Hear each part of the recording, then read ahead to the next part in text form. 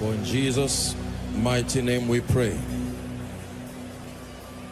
For in Jesus' mighty name we pray.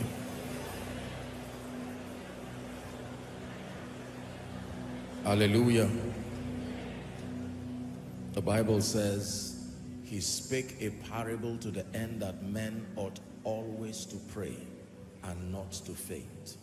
Men ought always to pray and not to faint. Hallelujah. Lord, we thank you for this investment of prayer, and we thank you for the mighty things that you will be doing in the midst of your people. To you be all the glory. And for tonight, we ask that you will visit us afresh. In the name of Jesus, let there be the hearing of faith and the working of miracles. For in Jesus' mighty name we pray. God bless you. Please be seated. Hallelujah. Welcome to church in the name of Jesus Christ. That also means welcome to the next level of your destiny. It also means welcome to the next spiritual dimension for you. Because my Bible declares that they go from strength to strength, as many as appear before the Lord in Zion. Hallelujah.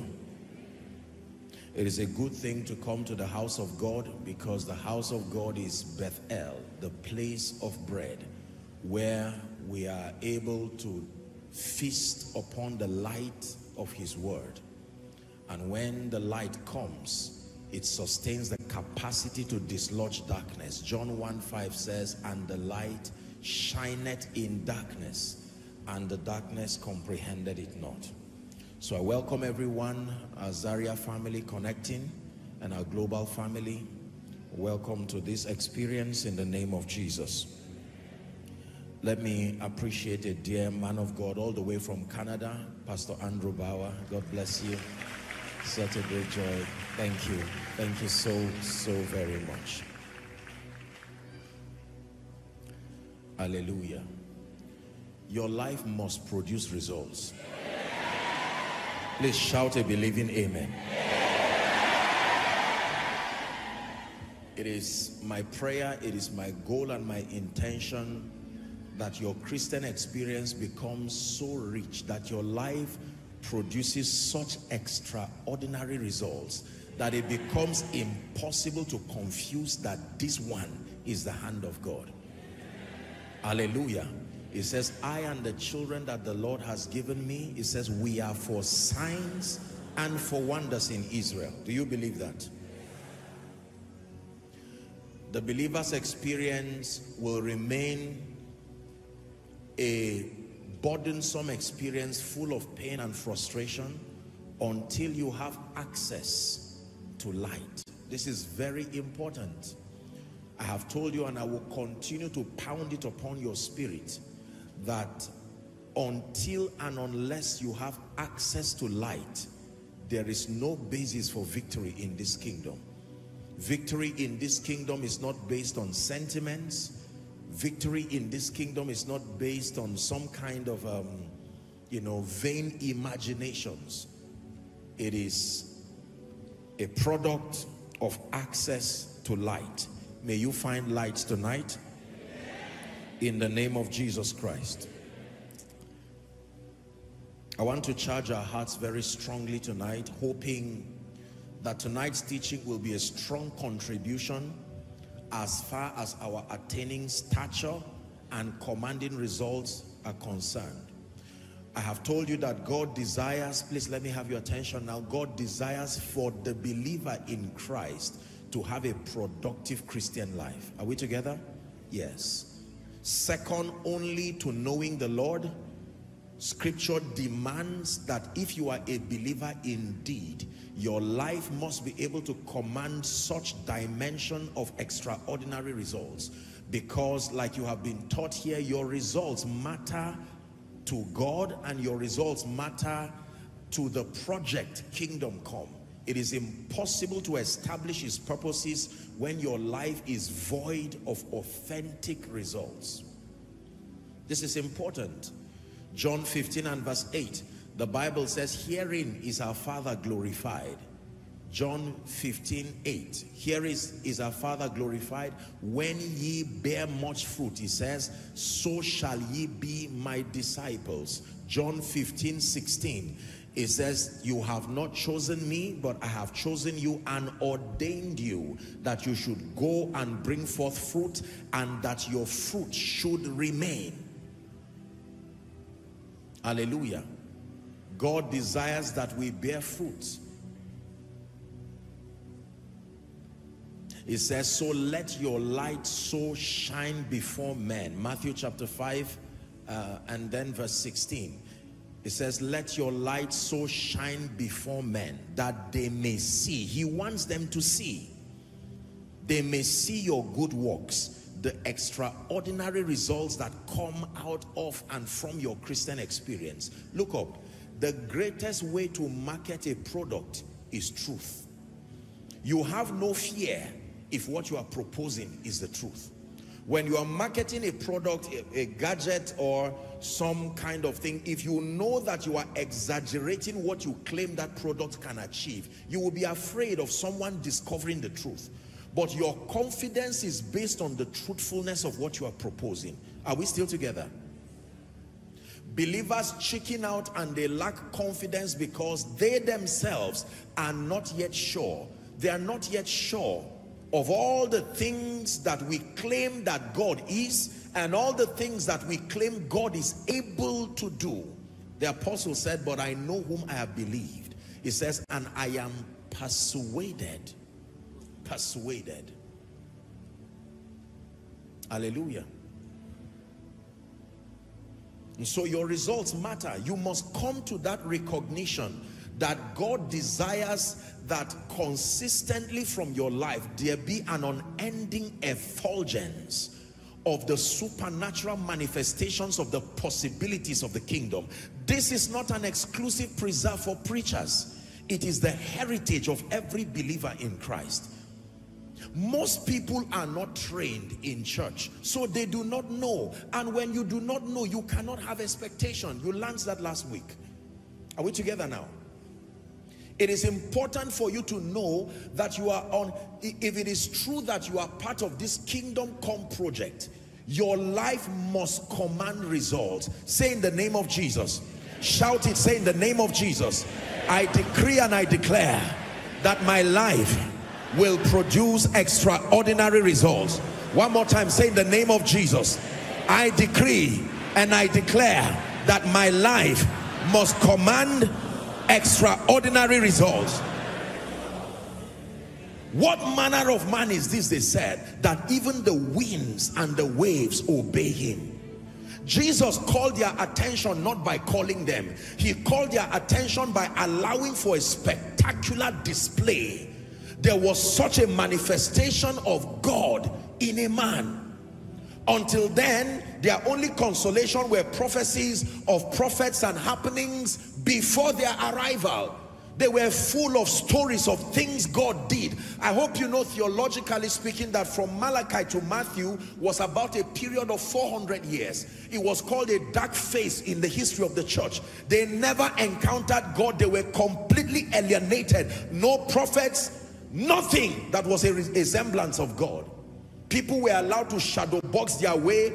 That's why when Jesus came and went to the temple, they had turned the temple to a place of business because there was no power, there was no light. So instead of wasting the building, they turned it into a marketplace. And Jesus made a scourge and threw them out and said, have you not read that this house you see, that you have turned it into a business enterprise, that it shall be a house of prayer for all nations? In other words, the possibilities of God should tabernacle within this place. I forbid you from living a fruitless Christian life. I forbid you from living a barren Christian life, where people consistently have to keep questioning, is it true that is the God of heaven you serve? Is it true that is the God of heaven? No, no, no. Even if you serve the devil, eventually there will be a semblance of results. At least Jannes and Jambres had the ability to turn a serpent, a stick to a serpent. I reject a powerless generation in the name of Jesus.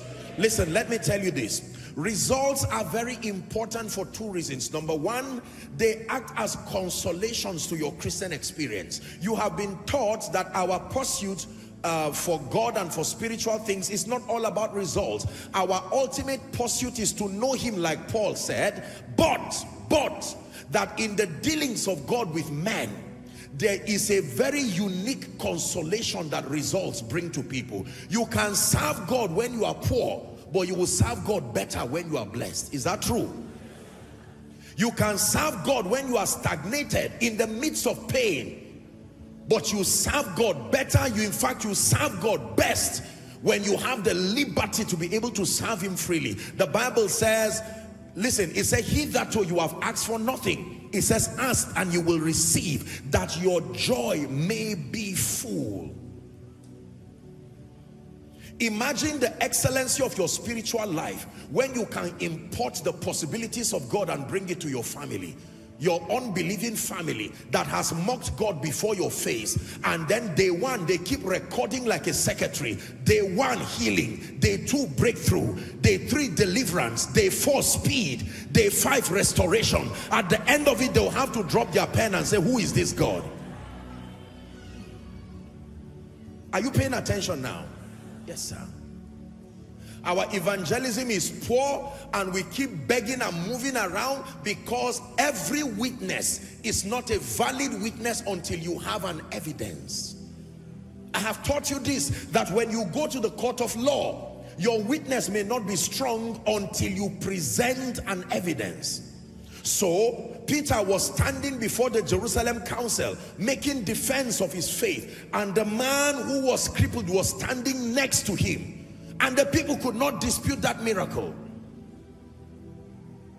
What evidence do you have that becomes a backing to all your speakings? When you say God is faithful, where is the proof? Not everybody is a spiritual man. The Greeks seek for a sign. Listen, they will come to the well like the woman at the well. They will not come to the well because of Jesus. They will come to the well because of your results. Then when they come to the well, they will encounter Jesus. Now their convictions will now be greater than the results. But that which attracts is the excellency of the workings of God in your life. Look up, please. How do you think people get into cultism? Have you ever seen a cultist carrying a placard and say, today we are on evangelism? Have you seen that happen? But perpetually they keep recruiting people. Why? Because of a semblance of results. Have you seen a herbalist group themselves as a team and say, we are going around Abuja or around our villages? In fact, most of the herbalists that cause mayhem are never really seen, and yet their impact cannot be denied because of results. Shout results. Let the devil hear you. Shout results. I'm here to provoke you tonight to shake away every excuse that has kept you down, all kinds of explanations. Listen, there are many people whose growth, whose salvation is at the mercy of your results. That includes your family. That includes all those around you, your workplace. That includes the members of your church. The Bible says the earnest expectation of creation awaited the manifestation, not the excuses. Herein is my Father glorified, when you bear much fruit. When you bear much fruit. That you come from a family where no one has risen, and you hear these arrogant demonic people make statements like nobody will rise from your family. You don't need to start jumping. Let your results answer. That there is a curse that has tied everybody in that family, that nobody will rise no matter where they go to. You cannot argue with results. And then you send the children of the herbalist to school on your scholarship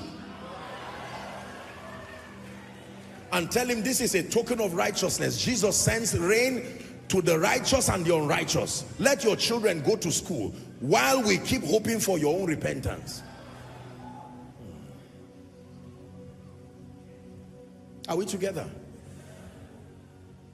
Demonic appearances. People go to bed in the night and cannot sleep. By morning you think they've rested. It was a wrestle. This time is not Jacob's kind of wrestle. Wrestle with demons, principalities, and with one decree, like Jesus made over the sea. Peace, be still.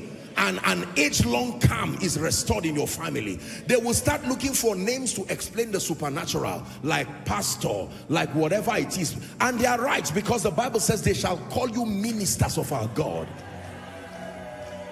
Listen, ladies and gentlemen, from this night, your life will begin to command extraordinary results. I'm prophesying it to someone in the name of Jesus, the resurrected King. May your life command such phenomenal results. Listen, for as long as your life is not producing results, do not rest. No. It is foolishness to be in a state of rest. Rest there means with no passion to press, when your life has not produced a requisite level of result. There is the labor dimension in the kingdom, in prayer, the labor dimension in the word, that you do not rest until there is that establishment. Poverty all around your family, and you fold your arms as if everything is all right. Is that the will of God? No.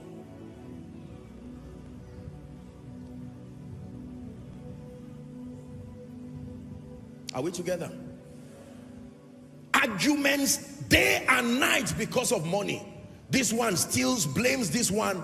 Husband blames wife, and you can come in as an ambassador. No long sermon. I come in the name of the Lord. It says, blessed is he that cometh in the name of the Lord. And you calm the family down, and in a moment, using the tool of economy, you preach a message that is sound, and end all these devilish arguments once and for all. Next time you are going to church, they will say, can we come? Does that look to you like Micah chapter 2? It says, it shall come to pass in the last days that the mountain of the Lord's house shall be exalted above every other mountain and above the hills. Is that true? And it says, nations shall run to it, that they will tell one another, come, let us go to the house of Jacob. It said, for there he will teach us his ways.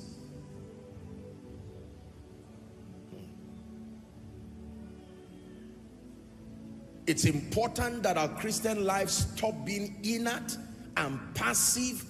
No, we are in an active mission revealing Jesus. And if you are really interested in Jesus, this Jesus project cannot happen by folding your arms. So listen, I have given you an orientation in this ministry that when we advocate results, it's not just a mundane search to heal yourself from failure. The project is beyond proving a point that you are not a failure. No, that the program of God is result dependent. Do not downplay the problems that plague men in our world. Nobody will follow you anywhere if your life does not have results. I guarantee you. They may like you because they are related to you. They may console you out of their life. But if you want genuine followership to Jesus, it will be at an instance of results. Again, let me speak to someone. Whatever has made people run away from your Jesus, the version of Jesus you have been presenting that has been sending more people to hell because they cannot see the evidence, the workings of the Spirit, I declare from tonight, begin to command extraordinary results.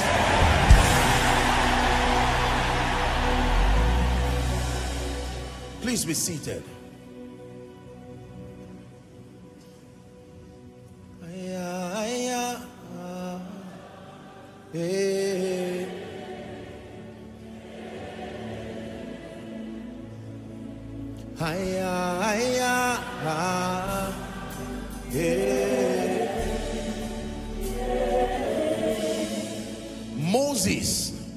Moses that you read in the Bible, watch this. Moses said, do not let us depart from here if your presence will not go with us. Listen very carefully. It says, how shall they know?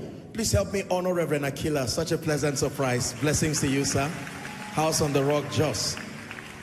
Hallelujah. If your life is bankrupt of results, you will only create a basis for debates that will keep planting unbelief. Are we together now? Let me tell you the truth. Forget about what ignorant people say. Results are powerful. powerful. Let me repeat again. Genuine results. Results of healing, results of salvation, results of favor. Find a man whose life is an expression of results, and I show you where argument comes to an end. An end with a full stop. When Jesus hung upon the cross, he made three interesting statements. It is finished. And any devil that wants to add a comma to that statement, the power of God has been guaranteed to protect that statement. It is finished. Shame is finished. Disappointment finished. Years of crying without solution is finished. Yes. You have to believe this.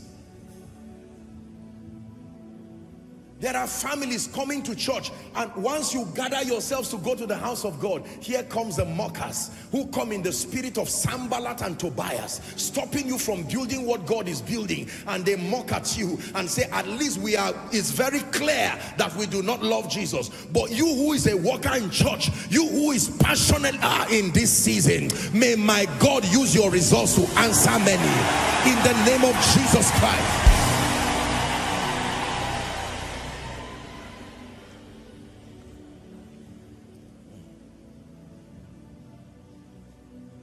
That a family that you thought nothing good will come out of, all of a sudden 5 of them in 1 month all get noble jobs.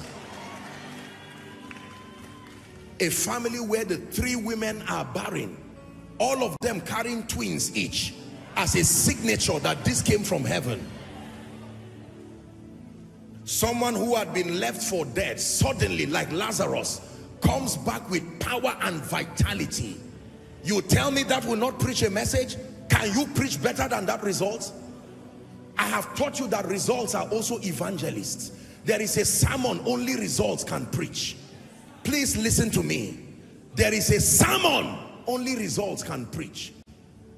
And while the church keeps downplaying the power of genuine results, the world keeps using results to bait many away from their passion for God. How many people start from church and end up elsewhere because results took them out of God's presence? I believe in results. Oh, I do, sir. I do. I do. When Jesus died and rose from the dead, he didn't need to go around saying, I am risen. He said, look at me. He that was dead now is alive. On the day of Pentecost, when the Holy Ghost came upon all of them, they said, these men are drunk with wine, and Peter got up, cleaned himself and said, no, this is only in the morning. He said, but this is that. Prophet Joel prophesied this. This is that. This is that. That favor I was talking about, this is that. That breakthrough I was talking about, this is that. That speed that God can bring to a man, this is that. Some of you already promised your parents that in their lifetime they will see the faithfulness of God through you. Make sure that prophecy comes to pass. Make sure they do not just pass on like that. They are waiting. You told Mama last year that you will not die until you see God for your years of serving the missionaries. And God has kept her alive, except that your result is not yet there. Listen, you can insist that, Father, from tonight, no more excuses. I begin to contend until my life. Listen, when you are louder than your results, men will hate you. You see, you are not supposed to be louder than your results. In fact, your results should be an amplifier of your speakings. The challenge with our generation is that the ratio of the genuine results to the things we propose is so wide that the results are so small. Solomon did not need to brag and make noise. The excellency of his results were there. And every king that came, including the arrogant Queen of Sheba, when she came and went through the entire palace, she said, half of this was not told me.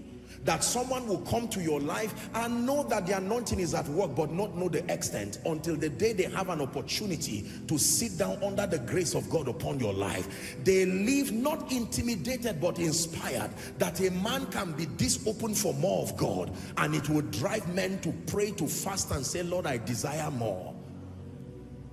Results are evangelists. There is a sermon that only authentic results can preach.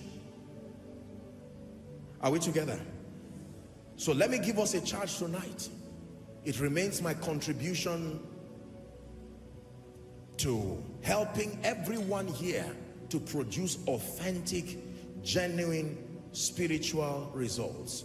Let me capture my charge tonight in a topic I titled The Ways of God. The Ways of God. Psalm 103 verse 7.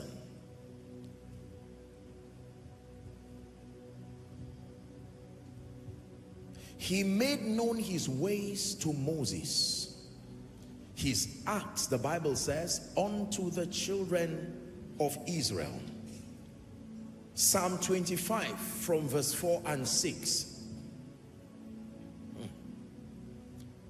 This was a cry from David the psalmist. It says, show me thy ways, O Lord, and teach me thy path. Reading to 6, verse 5. It says, lead me in thy truth and teach me, for thou art the God of my salvation. On thee do I wait all day. Verse 6. It says, remember, O Lord, thy tender mercies and thy loving kindness, for they have been ever of old.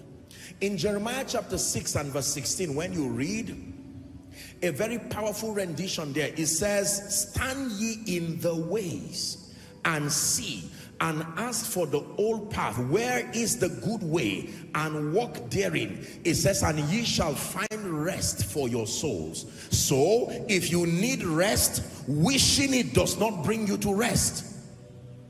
Blindly desiring rest does not bring you rest. The Bible says there is a path that you must find. He calls it the good way. Then he says, walk therein, and you will consequently and inevitably find rest for your souls. Hallelujah. I have taught, and you have heard me teach many times, that God is a God of patterns. Please write it down if you're writing. God is a God of patterns. God is a God of patterns. What is a pattern? A pattern is a pathway, a methodology, a predefined pathway that leads to a spiritual outcome is called a pattern. And the entire journey of the believer, as far as manifesting possibilities, is a blend of patterns and the corresponding glories that follow. Listen carefully. So for every dimension of glory that the believer's life should capture and express, there is a spiritual pattern, another word for a mystery, another word for a pathway. There is a spiritual pattern that leads to definite outcomes that we call glory. Are we together now? Every possibility in the kingdom, listen carefully, every possibility in the kingdom is a product of understanding and working in keeping with certain spiritual patterns. God does not leave the manifestation of the glory of God to guessing. There are exact spiritual patterns that produce exact outcomes. Now, when the believer is laced with all kinds and all levels of ignorance, you will find out that number one, your life will be bankrupt of glory, or number two, your life will produce dimensions of glory that are not predictable. So you may stumble across certain results, perhaps results that come from prophetic decrees. So a decree is made over your life, and that week becomes a week of favor, and then it ceases because the real pattern that controls that outcome has not been grasped. This is the product of, this is the call for mastery. Mastery brings you in a position where you no longer fear your results because you have studied the pattern that leads to that outcome. Are we together now? God is a God of pattern. When you go to meet a tailor, look up please, you meet a tailor, one who perhaps is responsible for your clothes. You show that tailor something that you want, no matter how complicated the design is. Sometimes you are even afraid whether the man can do it, and he laughs. He says, I understand. He knows how to produce that result. Why? Because as complicated as that outcome is, there is a pattern. If you are not a tailor, it will remain a mystery. The assignment of the training school is to demystify that mystery. Are we together now? When you go and meet a medical doctor, especially a consultant, while you are describing your cases using all kinds of limited expressions, all he's looking for are patterns, because there are patterns that can reveal to him that this is this. Sometimes the patterns may require to take specimens and then to test further, but the whole idea is that through the power of patterns, many lives have been preserved, medically speaking. There is a pattern that leads to influence. There is a pattern that leads to walking in the supernatural. There is a pattern, listen carefully, that makes you an exceptional leader. There is a pattern that leads to wealth and abundance, a pattern for speed, a pattern for deliverance.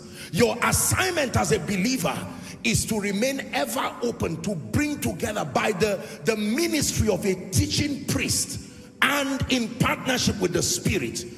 Every service is supposed to be an exposition of spiritual patterns, so that if and when you have been around a house of God for a while, where the word of God is taught with accuracy, there you may not know everything, but at least we should see commendable results in your life by engaging patterns.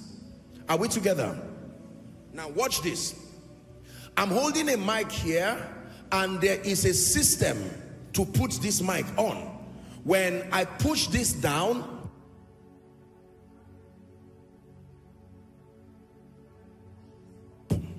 then it comes back. I switched it off. Now the mic does not care who manipulates it. The moment you engage the pattern that offs the power, it offs. Am I right on that? It does not ask you whether you are an American. It does not ask you whether you are Russian, whether you are European, whether you are Nigerian. If the mic is off, it is not because of any tribal sentiment. So you can hold this mic with such profound potential to amplify your voice, and yet you may not be heard. And you see, it is dangerous to not produce results for a long time. I have taught you, because the absence of your result produces another kind of theology. When someone has to learn God through the lens of your life, what part of God will be misrepresented? If someone has to use your life as the only template to learn God, if your life were the only Bible to be read, are we going to read John in your life? Are we going to read Proverbs in your life? For some of you, the only part in your life may be Ecclesiastes. You will rob us of knowing that there are other chapters. My assignment is to stretch you and to show you, listen, that you do not have to be afraid of results. Results are exact products of patterns. Are we together? Yes. Moses in Exodus chapter 33, we'll read verse 13, then we'll go to verse 18. Moses was crying unto God. Verse 18 was a cry to experience the glory of God. But most people do not know that the request started from verse 13. Now therefore I pray thee, if I have found grace in thy sight, it says, show me now thy way, that I may know thee, that I may find grace in your sight, and consider that this nation is your people. Do you know what he was saying? In other words, I need to lead these people properly, but the problem is my convictions and my personal results, and I know that the glory of God upon me would affect their loyalty. So show me your way. Now verse 18, 33 and verse 18. And he said, I beseech thee, show me your glory. You will never experience the glory of God in any aspect of your life until you study carefully the spiritual pattern connected to that. Please, I want you to follow carefully and believe what I'm telling you. Your life will remain an unending wonder once you master the patterns of the Spirit. So when the devil wants to rob you of the glory of God, he does not fight the glory. He fights your access to the patterns of the Spirit. Are we together? In John chapter 8 and verse 32, Jesus now comes in the New Testament and he's teaching us, and he said, ye shall know the truth. He calls it the truth. He says, and the truth that you know shall make you free. That the truth has liberating power. In other words, if you are bankrupt of the truth, you can remain in bondage. Amplified says that you shall be unquestionably free in certain renditions. In John 17:17, it says, sanctify them by your truth. Thy word is truth. Go back to KJV. Sanctify them through your truth. It says, thy word is truth. So when the Bible talks of truth, he means access to the word of God. Ignorance is a very dangerous cancer, worse than the medical diseases that plague people. Ignorance. Hosea chapter 4 and verse 6, the prophet was speaking by the Spirit and lamenting, said, my people are destroyed for the lack of knowledge. It says, because thou hast rejected knowledge, I will also reject thee, that thou be no priest to me. Seeing that thou hast forgotten the law of thy God, I will also forget thy children. In Psalm 82 from verse 5 to 7, very popular scripture here, they know not, neither will they understand. It says they walk on in darkness, and all the foundations of the earth are out of course. Verse 6 says, I have said, ye are gods, and all of you, not some of you, not the prophets among you, not the apostles among you, all of you are children of the Most High. Verse 7 says, but ye shall die like mere men and fall like one of the princes. Ignorance is a dangerous cancer in this kingdom. Hallelujah. In fact, in Luke chapter 11, I believe, verse 35, it should be Luke 11, give us 35. Jesus said, take heed therefore that the light which is in thee be not darkness. Do you know what he's saying? That means you can carry a body of information. It may even be spiritual truth, and you hope that you are carrying the truth. If it is the truth, it has liberating power. Isn't it interesting that there are many believers who carry a backlog of all kinds of knowledge using all sorts of references, but in the face of real life situation, they are not able to produce victory. If it does not produce victory, it is not the truth. The truth sustains the power to bring victory to the believer. And let God be true and every man a liar. Are we still together? It says, take heed that what you call light, that means I can carry a revelation and be shouting Rema for years, and yet your life does not capture the corresponding glory. Did you know? I wish I had something, a biro or a stick or something. Give me your drumstick. Watch this. Ladies and gentlemen, this is a drumstick.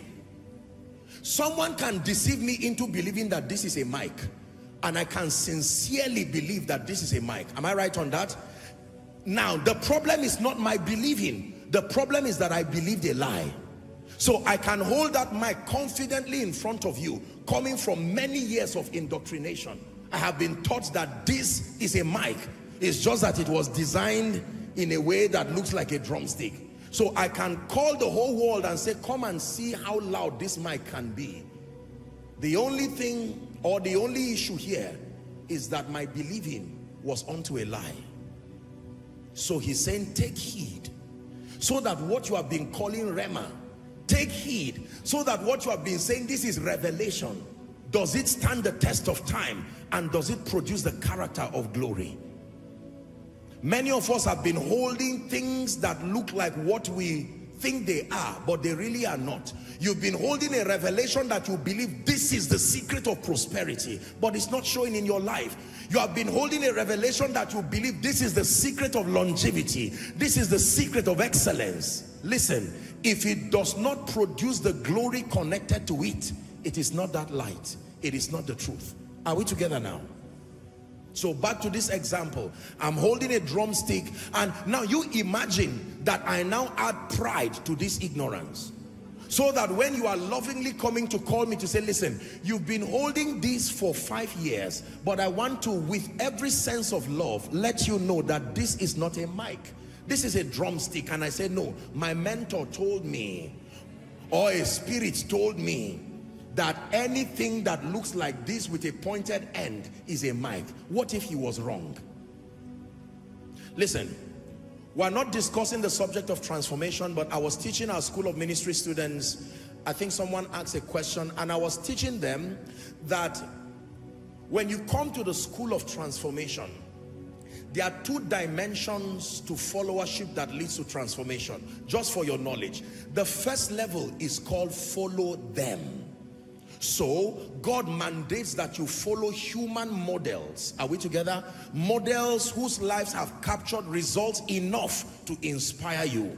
But the greater dimension is looking unto Jesus. That means you now come to the awareness that even the models, as best as they are, can be limited. That they are also students in the school of the Spirit. They are just students that have had the privilege to go ahead of you. So a time will come where both the lecturer and the student stand at a loss. It is only the God of heaven that can show mercy at that point. Are we together now? So that your followership may look like you are following a man, but that beyond that man, you are always verifying that that man is following the Christ. So in experience, you are not just looking on to men, you are looking on to Jesus. That's how you get holistically transformed. I can love you with all my heart and not mean to deceive you, but I may have an accumulation of inaccurate or blatantly wrong knowledge, and I may communicate that error to you with such passion, and I hope not with pride, and you receive it in honor to Jesus and in honor to me as his servant, except that when you act out that wrong information, the corresponding glory that should follow does not follow. Are we together? Thank you. Now your rod is anointed. No, don't worship it. Hallelujah. You know, believers, these are still part of the things I'm saying now. Somebody can go and put a rope on that thing now. No, it was just an example. If we're together, say amen. So the Bible gives us a word of caution, and this is a message really to us all, but it extends to the body of Christ. It's important that in this season we are careful and unashamed about examining that which we call light. Is it true light? I love the way the Bible puts it. It says that was the true light that lighted every man, meaning there are false lights. You don't have to be a wicked person to bring deception. You can be sincere, but the lights that you carry, the Bible says, the Spirit speaketh expressly that some in the latter time shall depart from the faith. Is that in your Bible? It says they shall give heed to seducing spirits and the doctrine of demons. The person does not have to be demonized. The person does not have to be bad, but you can teach something that is inconsistent with the character of God. It will still bring destruction to God's people. Are we together? My greatest, if I have any fear at all in my life, it is this: that I do not examine my life at a point and find out that what I have been calling truth, especially that which I've been proposing to God's people, is now discovered that is a lie. So I continue to examine myself even whilst I teach. Are we together now? Yes. But I can tell you by the authority and integrity of Scripture, forget about the manifestation of the glory of God in your life if you do not study the patterns of the kingdom. Let's go to the kitchen now. Many of you do well in the kitchen. You know how to cook all kinds of things. Continental dishes, local dishes, some of you. Are we together? Am I right on that? And then some of you are so good that, you know, we call you chefs and all of that. And like I've always told you, when you meet somebody who is professional, all you need to do is describe your end product. Tell them, this is the picture of what I saw this. Can you produce this? And they smile with the confidence of a good student and say, get out of my kitchen. Give me time. And sometimes what will tempt you back to the kitchen is the aroma that is a testament of mastery. Are we together now? And now you are tempted to come back and say, what in the world is going here? And they tell you your meal is ready. But imagine a very sincere relative, a sincere brother, maybe your husband, who has not got the knowledge of these mysteries and these patterns in the kitchen. Even if he's an anointed person, a preacher, now you lock the person there. Are we together? For instance, me.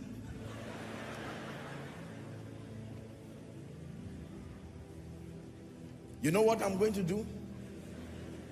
I will do what I know to do. Pray. I will pray first. Because the Bible says, any man afflicted, that thing there is not, that is not a test, that's a trial for me. Are we together? But the point is that there is no glory until there is an understanding of patterns.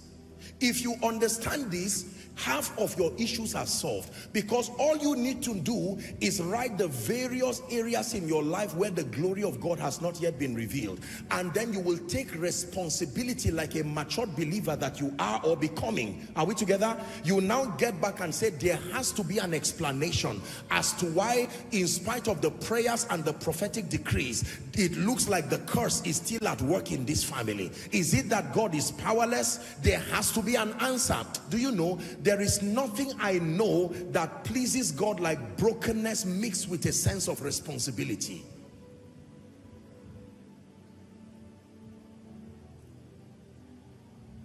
Hallelujah. In Ecclesiastes chapter 10 and verse 15, Ecclesiastes 10 and verse 15, here's what the Bible says: the labor of the foolish here not being an insult, is a description, bankruptcy of knowledge.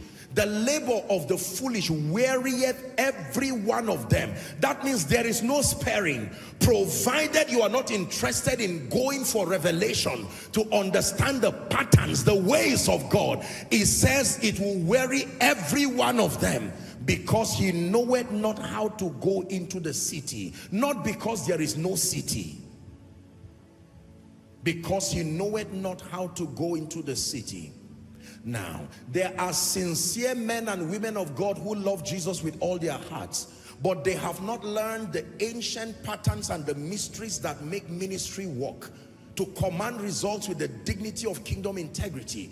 There are many people whose assignments are influence dependent, and yet they do not know the patterns that can make a generation loyal to you. It is dangerous to understand your assignment but not know or have the tools that will help you to be effective.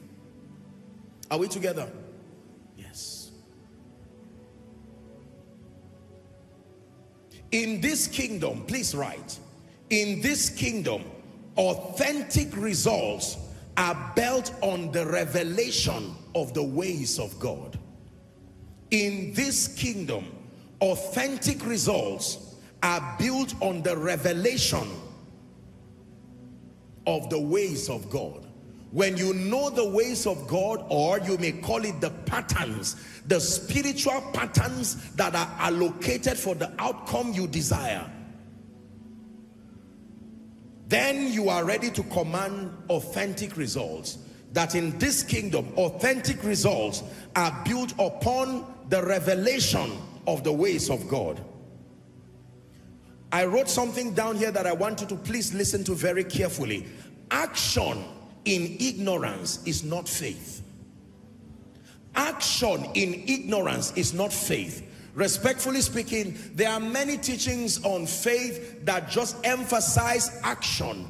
Action is the later part of faith. The foundation of Bible faith is revelation, knowledge.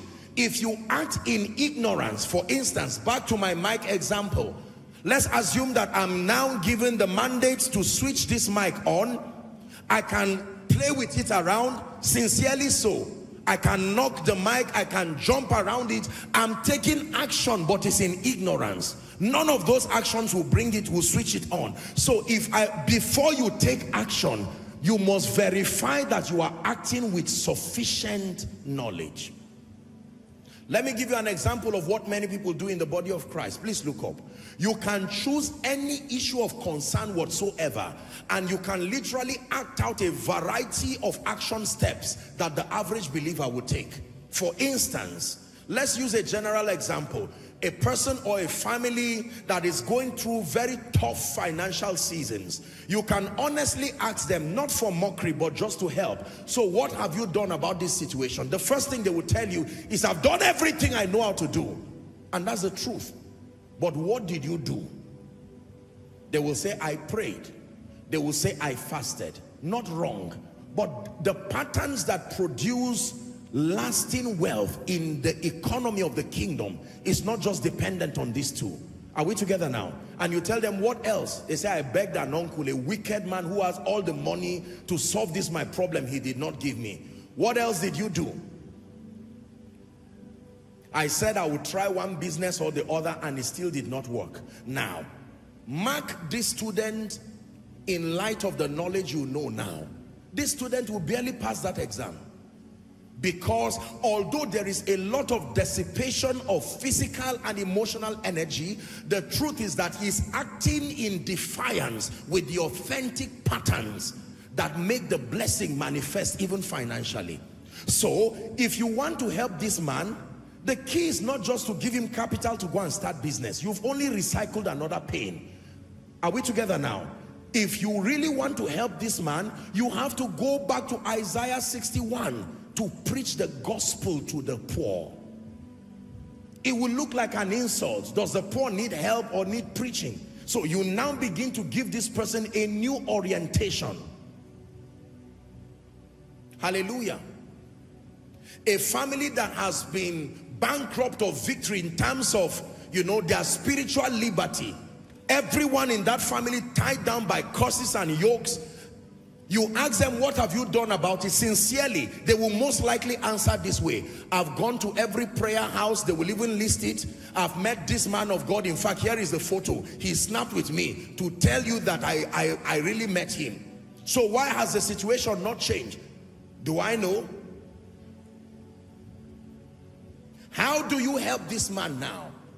Every time he or she is studying their Bible, they will find it written here that where the Spirit of the Lord is, there is liberty. And their experience cannot change this reality. No. Let God be true and every man a liar. So for that person, the moment you find out you've done all you know to do and your situation does not change, it's time to start re-examining the patterns upon which your actions are based. Are we together?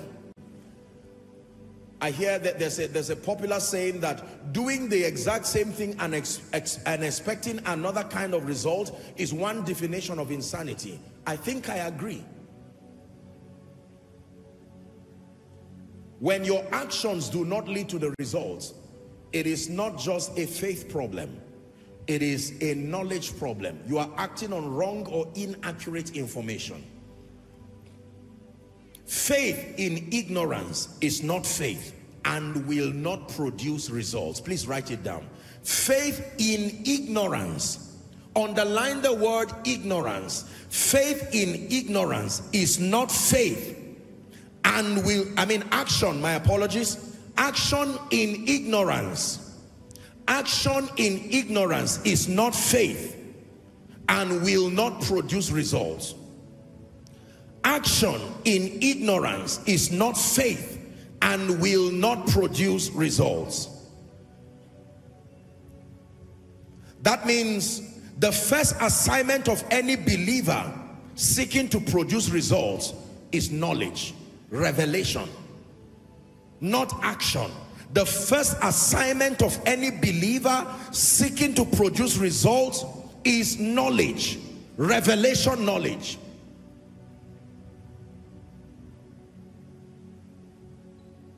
What kind of knowledge?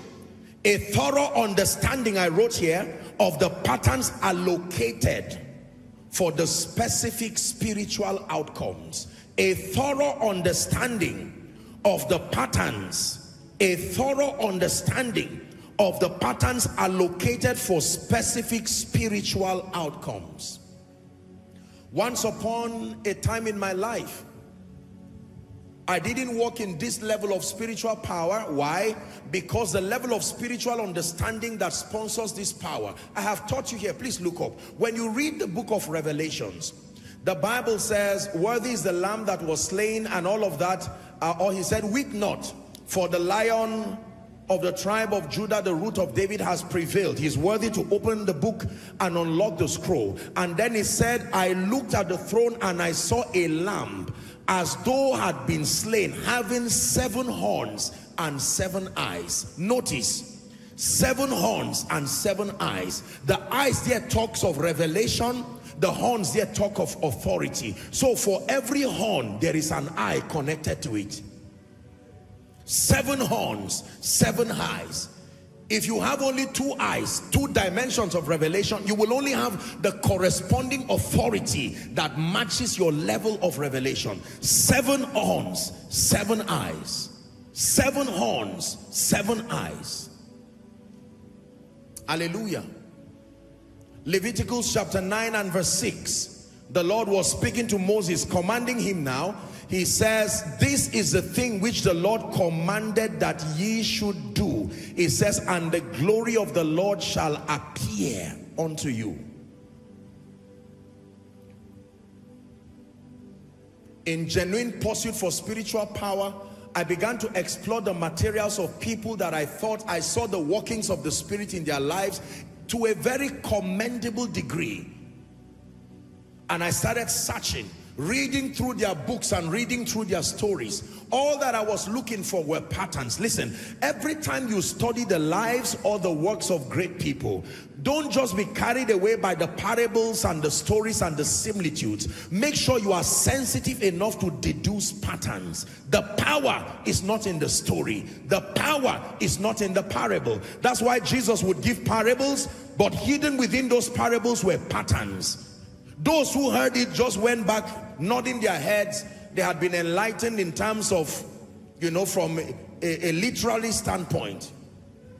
But the disciples will come and say, what is the hidden meaning of this? And Jesus will begin to explain. The sower is this, the seed is the word of God, and so on and so forth. You have not really benefited from any material until you deduce from that material the pattern connected to the glory. Let me repeat myself again, that you have not been blessed by any material until you can deduce from that life or that material the pattern that reveals that glory. I remember years ago watching Benny Hinn minister, and such display of the glory of God upon his life. Miracles, signs and wonders. I would watch Reinhard Bonnke of blessed memory. I would watch Billy Graham minister in his crusades, and he would just come up the stage just casually, and for the next 1 hour you were spellbound by the level of intellectual acumen, the intelligence. His presentation of the gospel was so compelling. You would watch the people, and those days, at least as far as I watched, you didn't have instruments playing like, you know, the Pentecostal charismatic circles would do. There would be pin drop silence, and while he's talking, you would almost think the people were ignoring him. Until he made the altar call, you would see people get up, just walk like something was pushing them. I said, what kind of grace is this? He did not seem to perform many miracles as I know and as I saw, but my goodness, the compelling power of the gospel. And I said, I desire this grace. Show us the ancient path. Will you lead us along eternal highway? We want to follow the ways of Jesus. We want to enter your rest. Will you show us the ancient path? Lead us along eternal highway. We want to follow the footsteps of Jesus. We want to enter your rest. I saw great fathers like Kenneth Copeland, Oral Roberts. They spoke about the healing power of God, and they spoke about his ability to prosper a man, to match the wealth of nations. It looked like they were joking, except that their lives proved it. You study the story of Oral Roberts, now the university stands as a monument, an eternal signature that a man of faith walked upon the earth. You would watch his crusades where he would lay hands upon thousands of people, and you would record miracles as though they were stage managing it. I said, no, this glory must have a pattern behind it. Don't just admire the possibilities that come from the life of a believer. You must reach back and find out what spiritual pattern has been found. I watch men like R.W. Shambach. These were men who walked mysteriously in dimensions of power. You study their videos and their materials, you would see the manifestation of the Holy Spirit. In his popular words, he would shout and say, don't touch that dial. And the miracles, the manifestations you will hear of fingers that were amputated, growing back. Do I talk of Charles and Francis Hunter? Men who trivialized the healing. They brought mastery to the healing ministry. They brought a scientific component to healing. They would teach a particular dimension of healing and line up the people who had that case, literally pulling people out of wheelchairs like child's play. The things that are written aforetime, the Bible says they are written for our learning. I watched Benny Hinn pile up stadiums, pile up auditoriums in the name of the Lord. If you heard that Benny Hinn was coming to your area, or Reinhard Bonnke, I had the privilege to be in at least one or two of his meetings. And his last and final, and arguably about his largest meeting that happened in Lagos.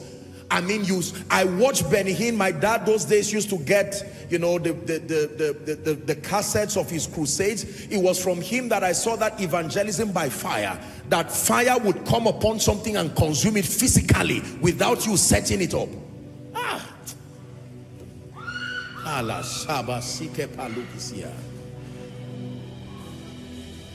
These were not things I was told. I had the privilege to be in at least one of his major crusades. I saw a display of the power of God from that man, almost like he was doing nothing. And yet I watched, respectfully speaking, other people, and you would see the energy being dissipated, begging God to move. The moment the axe head is blunt, be ready to dissipate energy without results. Hallelujah.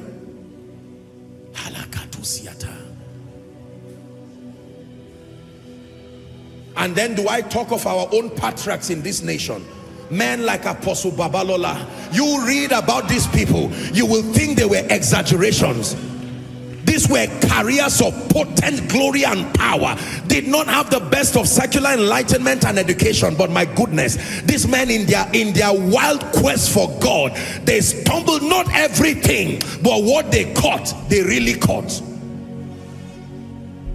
Hallelujah. I study a lot on the history of the Church of God in Nigeria, you know, generally. And I mean, some of these men, some of the prophets past that have joined the cloud of witnesses, you step within their vicinity and they x-ray you.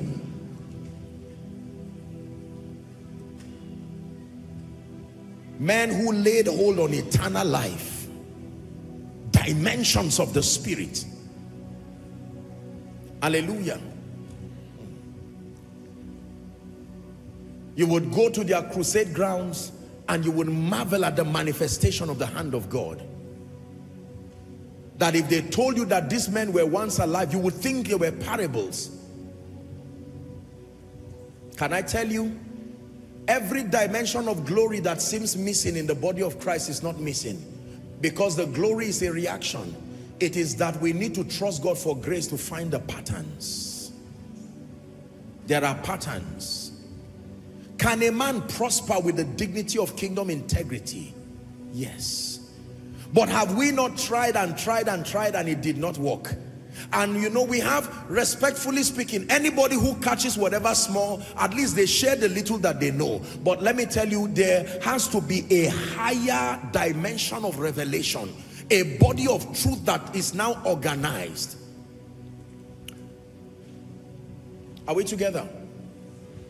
Many people have done it in the personal development industry. Many have done it in the secular. We have books. They have been able to use statistics to study success, different dimensions of success. In fact, just to talk a bit on that, when you study the story, many of you would know him now in, as we know, in the business world or in the world of leadership generally. You hear about a mysterious name called Napoleon Hill. That man was a protege of Andrew Carnegie, and Andrew Carnegie, together with some of the world's successful people at that time, Andrew Carnegie called him, history would tell us, and told him that there are many people dying. The wealthy people were dying with fire in their bones and not sharing their secrets, and nobody has been able to compress the things that they knew that brought their results. And he mandated Napoleon Hill, what the book that you know, some of his books and materials where they were the end product of his personal research. He was given letters of introduction to go to everybody in the then world who had attained a commendable level of success and to interview them, then to piece together the principles that produced an excelling life. That's what brought books like Think and Grow Rich and a number of his other books that today have built many conglomerates across the globe. There is no respectable leadership institute, financial institution that does not pay honor and respect to these materials. And a few people like Robert Slerdon, now alive, and other great people, they were able to piece together a number of their materials. But I submit to you, the body of Christ needs to come to a higher level. We need to be able to distill these factors with precision and add intelligence to it. If we intend for these dimensions of possibilities to be widespread across the body, it does not have to be shielded like a cult. What does it take to live a long life? What does it take to be prosperous? What does it take to dislodge the entities of darkness that tie the destinies of men down? What does it take to rise to a position of influence? This is why the Lord gave us teaching priests, according to Jeremiah 3 and verse 15. That I will give you pastors or shepherds according to my heart, that they will feed you with knowledge and understanding. Are we together? Yes.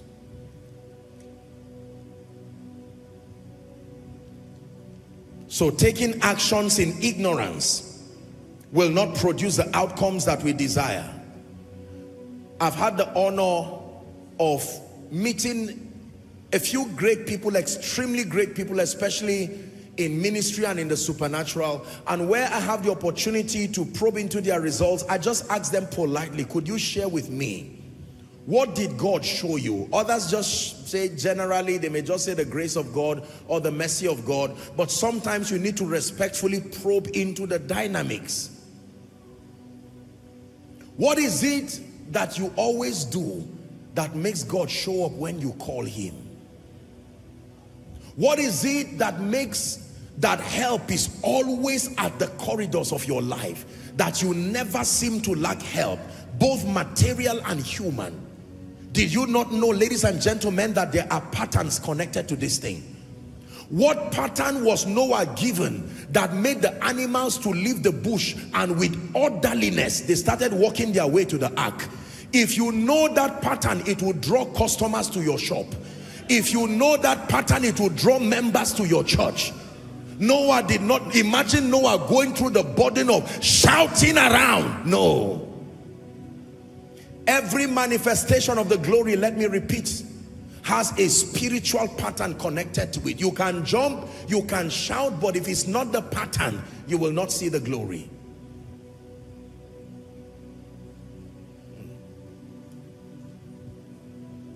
Hallelujah. I remember when I began to see the healing anointing working in my life.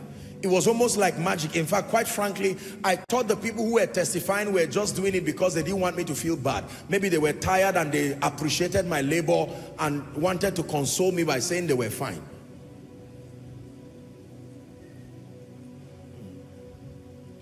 And even as it is now, we are still toddlers relative to the dimension that God intends we step into. Who is like him, Lion and the Lamb, seated on the throne. Mountains bow down, every ocean roar to the King of Kings. We will praise Adonai from the rising of the sun till the end of every day. Praise Adonai. All the nations of the earth, all the elders and the saints, sing praise. Men will sing that song because of your life. That you will be the walking glory of God. That when people want to learn God, they say, look what God has done with a life. Such a manifestation, not unto competition. Listen, look, God can walk through a man that man becomes a sermon.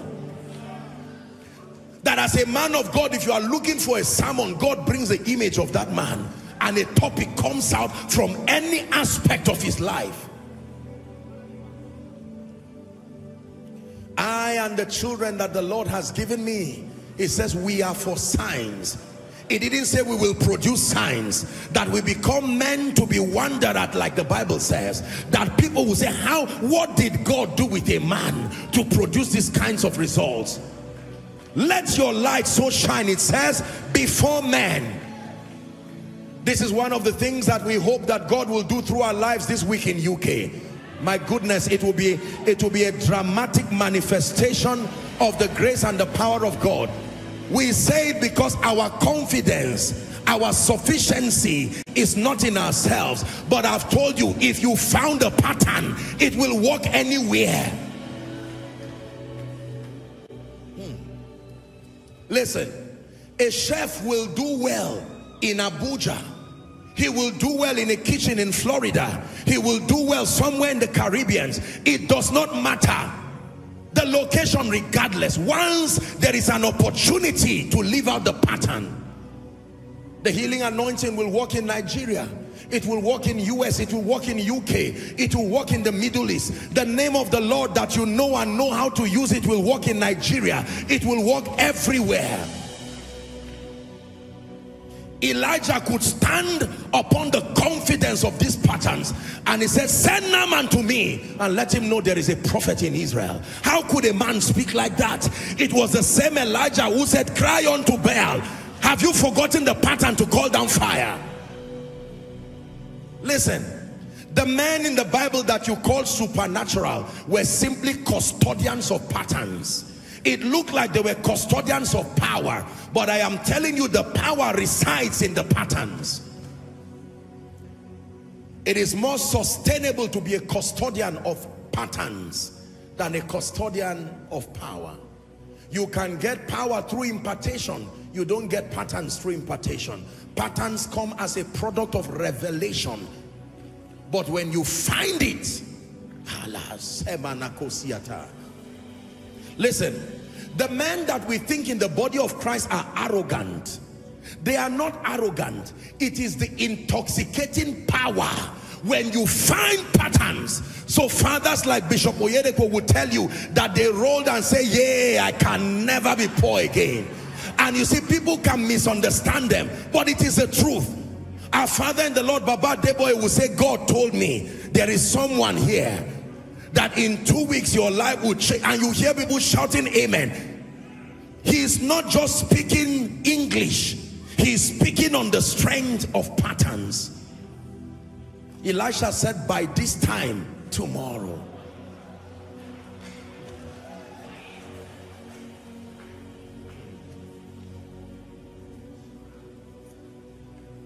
When your life becomes a sign and a wonder, it becomes an epistle. This is the point. The results that emanate from your life should not create competition or to look down on people, demean and downplay people. No, you would have lost the purpose. It's supposed to compel people that someone who is lazy with his prayer life, by the time he sees certain dimensions of possibilities through your life, it will activate that fire again. Hallelujah. Every time I watch this man, this is what happened to me. I said, there has to be something. Benny Hinn would sing songs like, for you are glorious and worthy to be praised. You're the Lamb upon the throne, and unto you we lift our voice in praise. You're the Lamb upon the throne. And then you will see manifestations of the Spirit, amazing things. I watched the videos of this man, and in my spirit, my cry was, oh God, revive us again. When the devil wants a generation to lose the glory of God, all he needs to do is to look for the few people who have the patterns left and kill them, or make the territory persecute them, and through that act of dishonor, they close the door for continuity.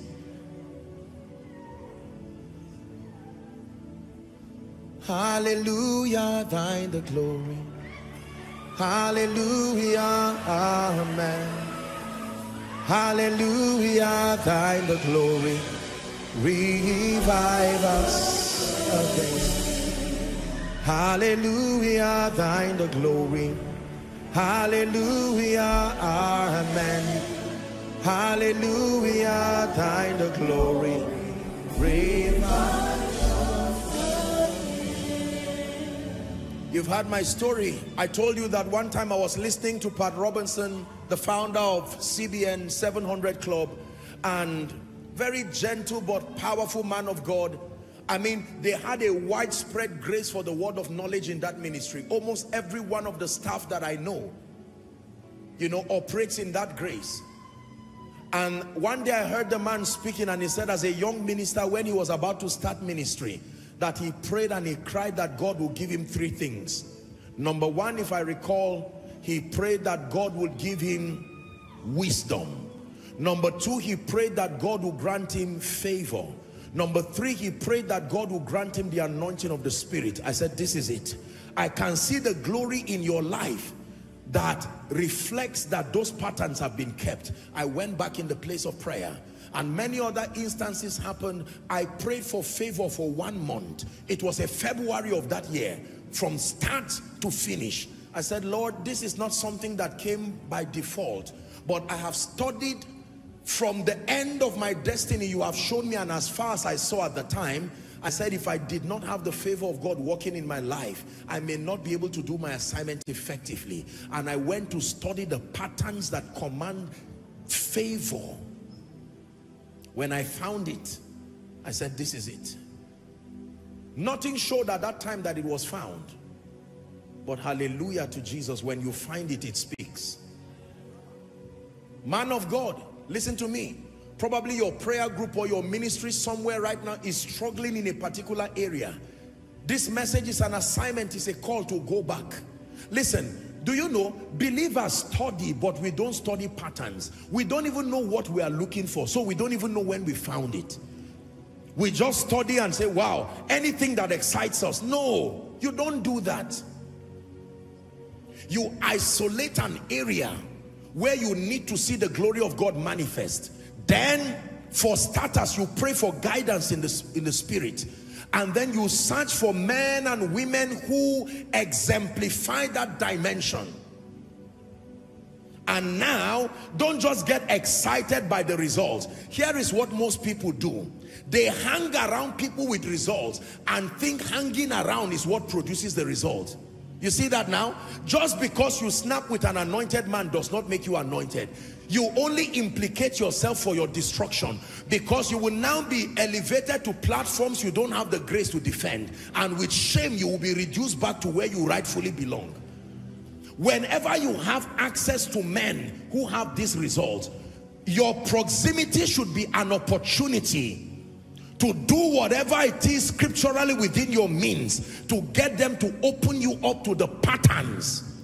Listen, when God gives you unusual access to great people, you would be unwise if all you do is celebrate the leverage. It is no leverage until the patterns are revealed to you. Learn this. Many of you have served great men of God. Many of you have served billionaires. Many of you served senators. And all you have are their photos. All you have are physical gifts they gave you. You didn't do well. Sir, what took you from a local government chairman to a senator, that regardless the antagonisms and without bribing you still remain? Show me a pattern. And the man will tell you, it started from my grandmother. One day I took a cup of water to mama and she said, kneel down. She said, I did not do well, but I lay my hands upon you and I elevate you to be higher than me. Oh, that is it. See, let me repeat it one more time. Please listen to me. Results do not happen by luck. Results are exact engagings or engagements of patterns. The purpose of scripture is that you have access to these patterns. Scattered through scripture are patterns that correspond to various dimensions of the glory of God. A few have found some. Others have found quite some. But God is still counting on many who will find all. For instance, raising the dead is still a mystery across the body of Christ. Do you know that I believe that there are times we will find these patterns and it will become as frequent as healing headaches?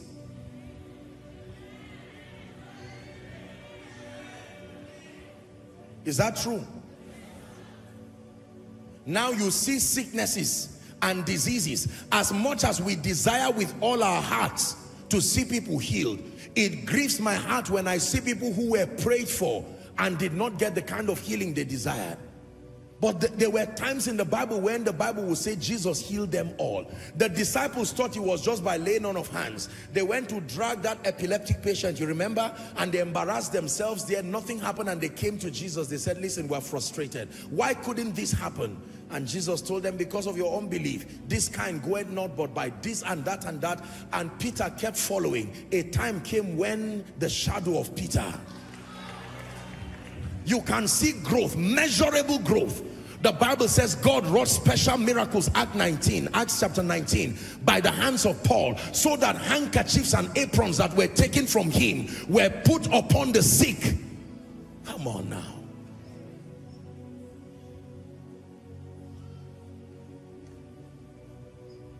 The ways of God is the secret that this generation needs. Listen, we have had sermons, wonderful sermons, commendably so. We have heard songs, we have heard recitations, but it's time for a manifestation and accurate communication of provable patterns. Patterns whose glory you can relate with, so that we don't build on rubbles and shadows, celebrating supposed remas that don't seem to have corresponding levels of glory. Because hear me, the world that is coming in the next 10 years is not this world that you know.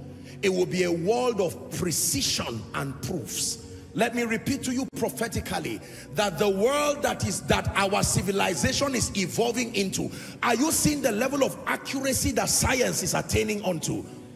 With the manifestation of AI right now and all of these things, there is exactitude and precision, even in medicine, except the church. Listen, revival is threefold. Number one, the individual. Number two, the body of Christ. Then number three, territories. We are still in phase one, where God is bringing an awakening to individuals, because that's the pattern we see in the life of Gideon. The first thing that happened was a personal revival for Gideon. The Gideon pattern now. Then after Gideon was walked upon, he said, now go in this thy might. Gideon blew a trumpet and 33,000 of his men now came. And even among them, there was a pruning until they were left 300. And it was with those they went and defeated the Midianites. So the first thing God is doing is personal awakenings and revivals. Planting a hunger in people, young and old, from every nation and every territory. And what a joy. God has mandated Africa and even Nigeria. Every continent has sounded their shofar. We're about to hear the shofar that comes from Nigeria. And my goodness, and Africa, it will be loud and clear. We may not export oil, we may not export other technological products, but we are exporting the spirit with power, with proof. We're exporting superior dimensions of the spirit. We look to Yahweh, Yahweh. Our hope is Yahweh, Yahweh. We look to Yahweh, Yahweh, Yahweh. Forever Yahweh, forever Yahweh, Yahweh. One more time. We look to Yahweh, we look to Yahweh, Yahweh. Our hope is Yahweh, Yahweh.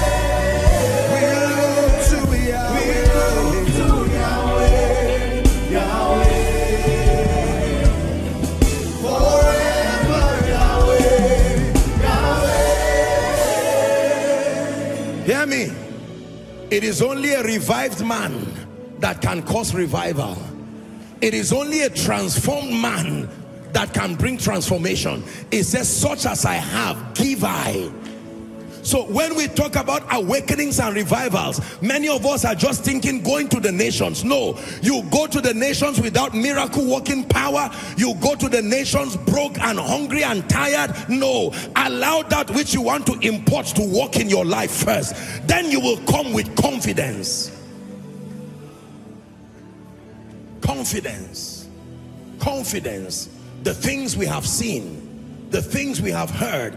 It says that which our hands have handled, even of the word of life, that is what we preach. Now you can stand and tell a generation, we have not brought you cunningly devised fables. Listen, we're about to pray. I want to ask you a few questions. Question 1, is it true that God walks through men? Don't just answer, think about it. Can the God of the universe actually hold the hands of a mortal man and walk with that man? I was speaking some time ago with a consultant who was telling me, please sit down. The consultant was telling me some of the advancements that have happened in medicine. And based on what he told me, here's what he said, that right now, using the power of the internet, a doctor from somewhere can actually be performing surgical procedures without being there physically, using the power of robotics and all of that, you know. I said, wow, that just reminded me that the God of heaven can find expression through the hands of mortal men. So you see possibilities that are beyond the man, and you know that there must be a mighty God producing this. I ask you again, is it true that the God of the heavens, whom the heavens cannot even contain, that he can literally live, speak, and walk through men? Do you believe it is possible?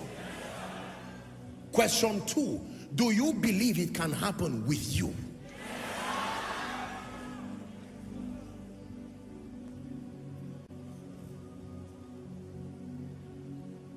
That these hands can literally, the hand of Jehovah can rest upon an ordinary man's hand, and you will command possibilities, that these lips of clay, as frail as they are, his majesty can echo his voice and everyone in Zion can hear and know that he's the one speaking.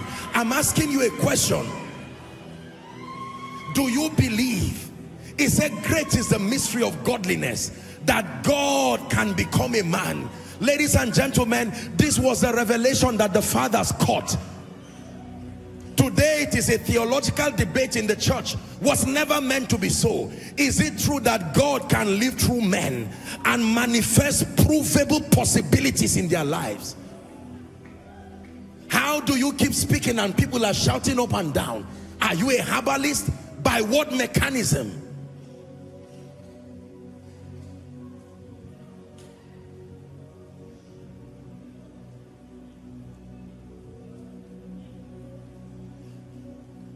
My strings man is not here.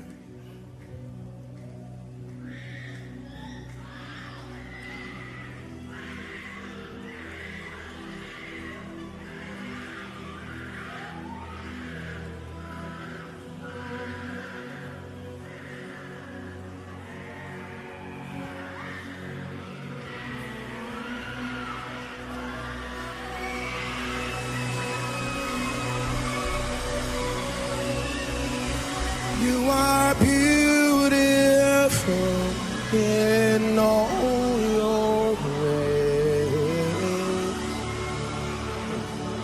majesty. You are beautiful in all your ways. Shabala Sadaba, for your glory. You are beautiful in all your ways. Becoming signs and wonders. God living through men. God speaking through men. God manifesting infinite possibilities through men. Listen to me. Hear me. My call tonight is that you leave the realm of shadow boxing.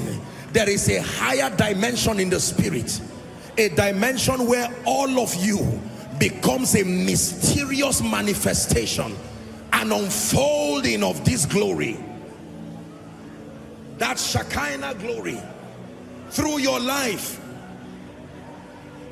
Possibilities that cause men to wonder. And you see, every time men look at you and they think you are so great, then you remind them that we are only ordinary men defended by the jealousy of a great God, that he stands behind us as a mighty, terrible one.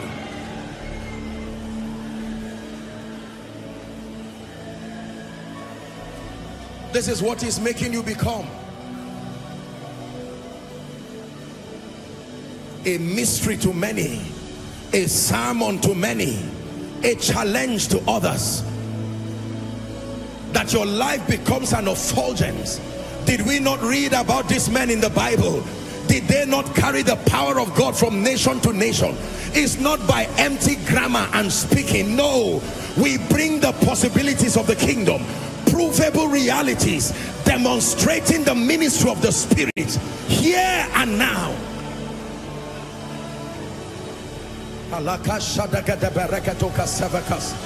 Ratakata barakata fraska de belekatos, emprekete vekatos kata brakata lakatos, shalegata brandega barakatos kadigata.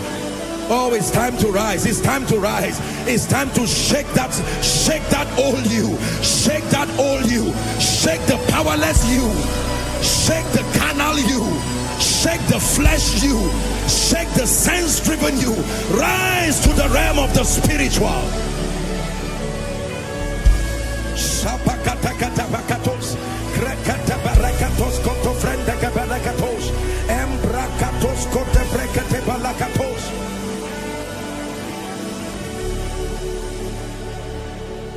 Hallelujah. I want you to sing for me a song. The atmosphere is changing now, for the Spirit of the Lord's here. The evidence presence is all around. That the Spirit of the Lord, one more time, is here. The atmosphere is changing now.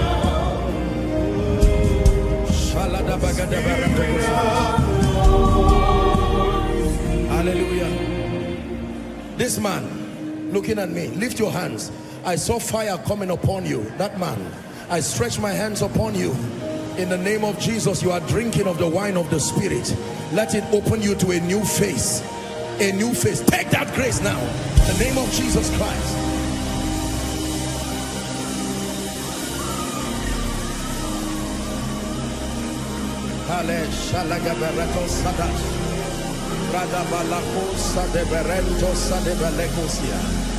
What does it take to walk in the power of God? What does it take to be a conduit, releasing the possibilities of the Spirit to the nations? What does it take to bring the counsel of Jesus to the nations? What does it take to be an epitome of the blessing of the Lord? What does it take to find favor with God and with men? The answers to these and more are shrouded in this mystery called the ways of God. He can show men his ways. We can feast on the patterns of the Spirit, and with them manifest wonders in this life. Prayer point number one: Father, open my eyes. Open my eyes. Open my eyes. Someone cry to your maker. Open my eyes. He said, call unto me and I will answer. I will show you great and mighty things. Zaria, are you praying? Abuja, are you praying? Koinonia Global, cry. You may be a man of God, an apostle, a prophet, an evangelist. Hear me. We are in the days of his power. There is a mighty awakening across the nations of the earth.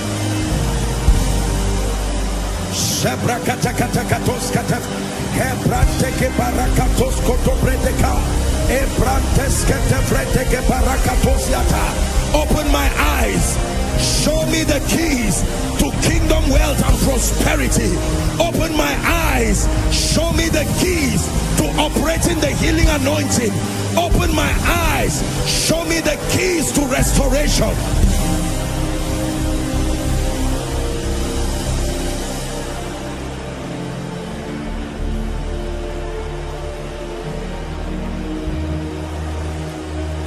By your Spirit I will rise from the ashes of defeat.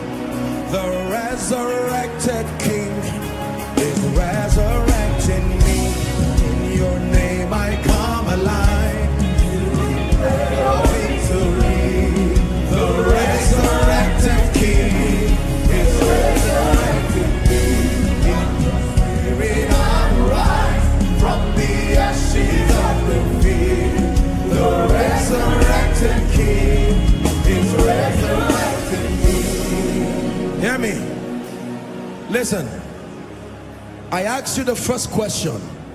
That is it true that God can come to indwell men? Question 2. Do you believe that the anointing of the Spirit upon a man can cause you to operate and manifest dimensions of possibilities that are not given to mortal men? That this engracing we call the anointing, it says, I have found my servant David, Psalm 89 and verse 20, that with my holy oil have I anointed him. I have anointed him whom my hand will lift. Are we together now? 21. It says that the enemy shall not exert upon him.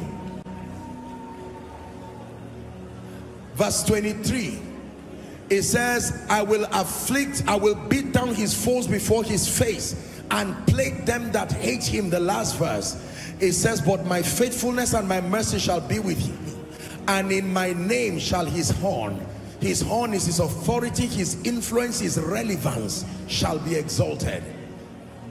That's why I raised that song. In your name I come alive to declare your victory. The resurrected King is resurrecting me. Hear me? You see, the thing about the dealings of God with men, please listen carefully. The thing about the dealings of God with men is that at any level you can start with God. And I'm not just talking of new birth, at any level spiritually, but the first law of transformation is that you must admit the limitations of your current state. In pride, transformation is an impossibility. You have to first acknowledge that I am limited. Maybe a man of God, maybe a businessman, but my current frame of reference is not producing the possibilities. Then God can come to you with his mercy. When I cry to God, I cry as though I have not known him. I cry as if I do not know anything about the anointing. I am amazed at our arrogance in the body of Christ over the little that we see, whereas there are virgin dimensions in the spirit to explore. The current context of our definition of strength cannot host the revival coming. It will take superior manifestations of the power of God. If it is the nations we want to take, we must quit this blind arrogance and begin to pursue with sincerity. We have tried, but not enough. The current idea of what we call strength and power and results in the body of Christ, I submit to you, it is not notable enough to compel the nations. It says where the carcasses are. Do you know what it means to make diplomats, to make nations, to make kings, to make people from the Middle East? You know what it takes to turn their attention from their busy schedules to look at Jesus? It's in you, Lord. It's in you, Lord. We know there's more that's found in you. It's in you, Lord. It's in you, Lord. We know there's more that's found in you. Listen, with all due respect, we're about to pray. We talk a lot about prosperity in the body of Christ, and I respect all that God has done. But how many of us can give to nations and still be able to sleep sound? We are not there yet. Let us be sincere with ourselves. Being blessed enough for yourself is not really the blessing. Until you can give to the kingdom in a notable way, as though it's a government giving, and it does not affect you, you are not yet there. The ones who are there are lots of unbelievers, commendably there, but the church needs to rise.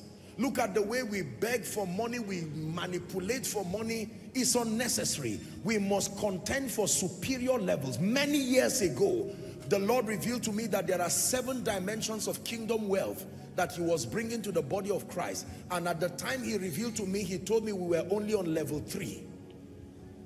3. You will see men who will stand like nations, whose lives will be a mystery economically.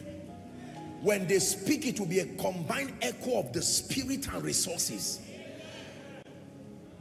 And some of you, this is what God is preparing you to become. But this version of you cannot host that glory. No. Not with your life still mad with a lot of carnality and greed and just wanting cars and houses. No. The kind of end-time wealth we're talking about is beyond, I'm wearing a Rolex, I'm wearing this, I'm wearing designers. That's wonderful.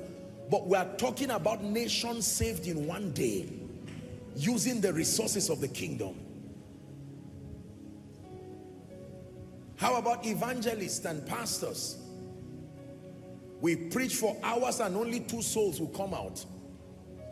That is wonderful, but it's too slow. In the world today, on average, the last I checked, and I've shared it here, the statistics shows that the Christian faith only accounts for about 2.6 billion people out of the over 8 billion people now on earth.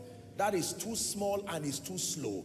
If it takes 100 years or 200 years to win 2.6 billion people, then it means we're doing a bad job. Minus those who die, minus those who are born, and the 2.6 includes backsliders, unserious Christians mixed together. And yet he wants the gospel to reach all the 8 billion. There must be an accelerator factor. How are we going to get to the remaining over 5.4 billion who must hear about Jesus? Ladies and gentlemen, provided we are still fighting one another, I am for Paul and Apollos, all that is a demonic distraction to waste our time. Because none of us, I have taught here, sustains the ability to host the global harvest. I say it respectfully to the body of Christ. Any individuals who believe, either as an individual or as a group, or as a ministry, as a church, we can only do our best. It is only in unity that that mission will happen. In disunity, our inefficiencies laced with pride will become glaring, and it will become the biggest impedance to our making that progress, even more than demon spirits. We must come to a place of respectful admission that our individual efforts can only go so far. It is the collective effort of the church, the ecclesia, that church from Asia to America, to the Caribbeans, to the Middle East, to Africa, to Europe, together as a united body. And unity does not mean uniformity. We don't have to do the same thing. We must just be guided by one cause. That when the trumpet is blown in Zion, everybody can hear, and everybody can take their battle formation, acting according and within the measure of the grace allotted. This is what God calls for. Again, I will refer you to my message, Redefining Revival. Hallelujah. Are we together now? Yes. I really believe in what God is doing, but I submit to you, our current result cannot host the new that is coming. The Bible says you cannot put new wine. You know what Jesus was talking about? That you cannot put new wine where? In an old wine skin. That means he said, and he tells us why.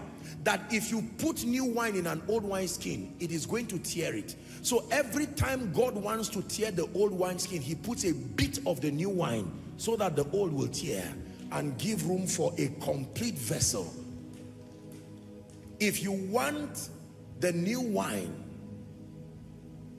what's that song? Where there is new wine, there is new power. Sing it for me.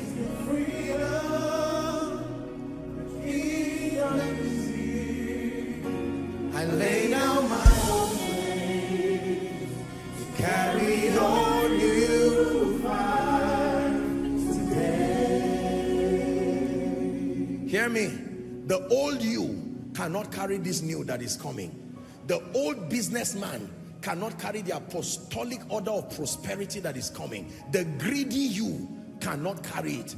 The stingy you, the competitive you cannot carry this dimension of anointing, because there is a requisite level of compassion you must have to be trusted with the grace that heals nations.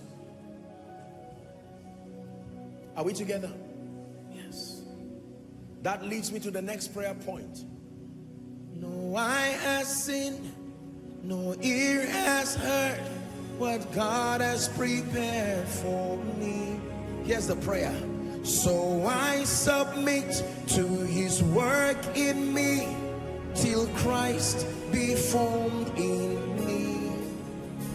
No eye has seen, no ear has heard what God has prepared for me. So I submit to his work in me till Christ be formed in me. Are you ready to pray this second prayer? Lord, the circumcision that must happen to me to be able to host the new that you are bringing, that circumcision of the flesh, that circumcision in my heart, Lord, let it happen. Expand me. Everything that needs to be done in my life to carry these superior levels of grace, prosperity, wisdom, influence, access, let it happen. Someone is praying.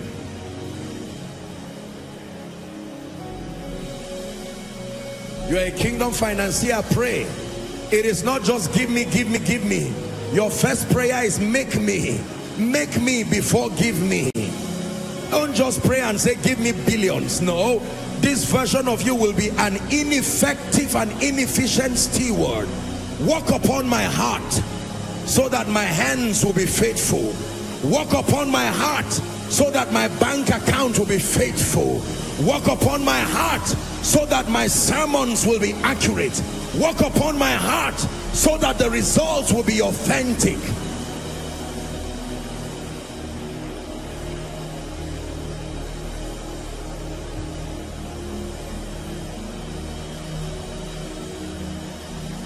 In the name of Jesus. In the name of Jesus. Listen, all through this week, don't just follow the conference in the UK, as wonderful as that is. People are connecting from all over the world. I was sharing with the workers, having a meeting with them, and I was telling them, in my mind and based on what I know God is doing now, it is not a UK conference. UK is just the venue for the conference. This is a global conference that is making a major contribution to shift a season and bring God's people, particularly the people within the region of Europe and the UK, into an experience. It's a baptism that God is bringing his people into. So let me encourage you, let this week be for you a week of spiritual emphasis. Don't just be a fan. I'm watching, wow, see the miracles happening. But let it be a cry. Let deep call on to deep. Some of you may need to go and carry the notebooks that you used to write things with you and God many years ago. Write it. Use those notebooks for this conference, and let there be a cry from your spirit. Lord, my members have been stunted because of my spiritual life. It's time to rise to a new dimension for their sake. There are dimensions in the spirit, levels of power, grace, influence, capacity to speak his purposes to the nations. This is what you should do this week. But for now and for tonight, if you are here and you know that the way your life is, please listen, that you cannot be a worthy tool for his majesty, because you have never genuinely made this conscious decision for Jesus. Maybe you've come around church. Maybe you were even a pastor's child or a pastor yourself. I'm not asking you what you do spiritually. I'm not asking you how many people you've healed. I'm not asking you how many people you've prophesied upon. I'm asking about your relationship with Jesus. And hear me, ladies and gentlemen. One of my precious people, as they came to lead the prayers, they spoke about massive salvation of souls. It is important that we lead people to Jesus, because every man is only a conduit. The end of all this pursuit, from beginning to the end, it will always be, it's always been you, Jesus. That's what it's about. That is, it may start from us, but the end is Jesus. Tonight is a very special altar call as we step into this phenomenal week. And I'm going to make this call and ask you to run like there's fire on the mountain. There are people here who are saying, Apostle, I need to make it right. Start this conference with me, not just those in the UK. I need to iron it out, flog it with destiny, and hand my life over to Jesus consciously. For those who will summon the courage that defies ego, the courage that defies who is seeing me, I salute you in advance, and I want you to leave your seat as I begin to count 1 to 5. I want you to rush and come and stand here right now. Those outside, all the overflows down to the basement, our family in Zaria, and those who are connecting across the globe, I begin my counting now. Leave your seat and run to Jesus. 1, 2, Koinonia, are you celebrating them as they come? I'm yours, I'm yours, I'm yours forever. I'm yours, I'm yours, I'm yours. Keep coming. I'm yours, I'm yours, I'm yours forever. I'm yours, I'm yours. Whatever you ask of me, whatever you ask. Come to Jesus. Come to Jesus. He alone is able to give you a new beginning. The Bible calls him the way, the truth, and the life.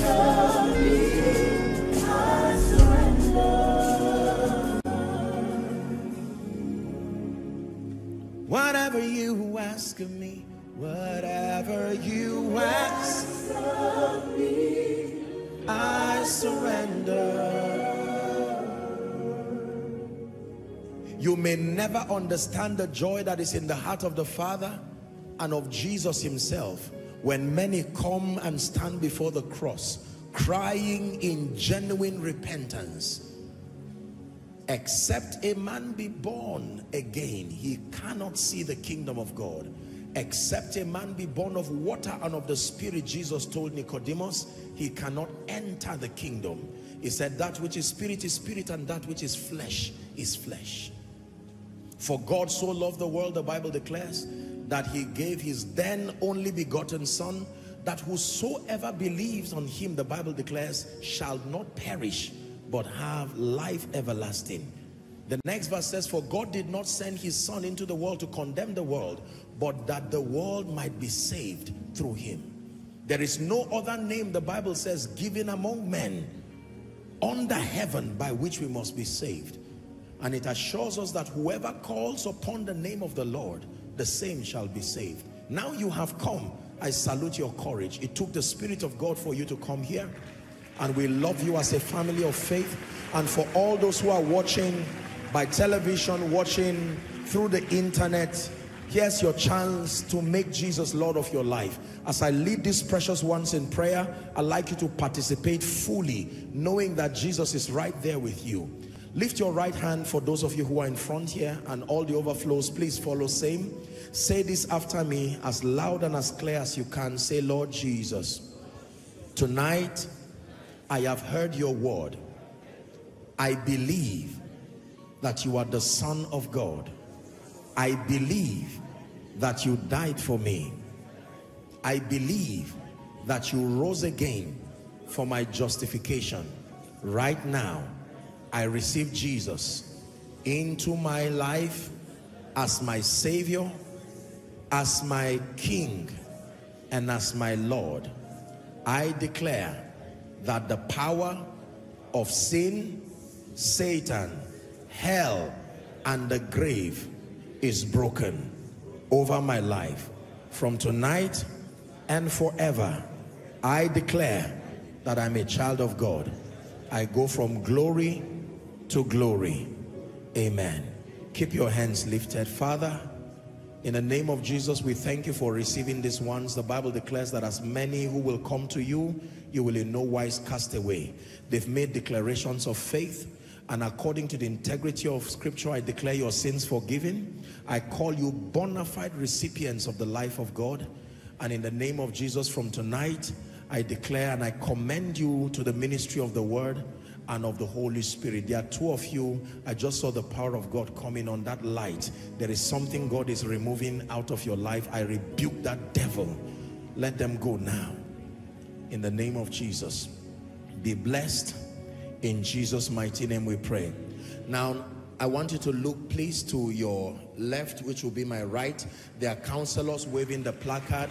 I'd like you to please politely walk to their direction. They will have a word with you very quickly, and then you'll be back to your seat. Let's honor them, Koinonia. Hallelujah. Is this the best you can do?